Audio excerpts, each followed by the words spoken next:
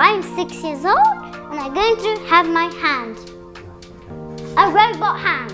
I'm the father of Ben, 6-year-old Ben. Ben was born without his left arm. This is a project where people around the world share open source designs for 3D printed prosthetics. And I thought this would be ideal for my son. I found David, who is an expert at 3D printing. And it's printed in PETG, and it's from the designs created by the naval community.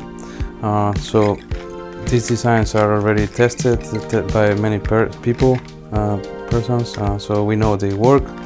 We are using a PLA, polylactic acid polymer, because it's biodegradable.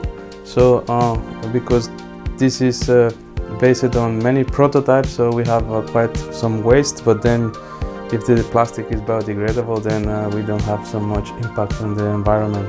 The idea was not just to make a hand or prosthetic arm for my son, but to also provide them for free to other children in Poland, especially in this part of Poland. I went to the Rotary Club, asked them for their help, and they very nicely agreed to fund the project. My name is Ewa Okrucińska. I'm president of Rotary Club Sopot International. We have members from all over the world in our club. Our club recent project is printing in the 3D method prosthetic hands for children. We pledge to provide prosthetic hands to the children as long as they grow. Once they stop growing, they could get the professionally made bionic hands. I hope we could provide the prosthetics to every child in the world who is in need of this kind of prosthetic hand. Rotary connects the world. Będę miał roborękę i będę jeździł na rowerze i koniec. But we hope that we're going to be able to help a lot of children in the future. This really does change their lives.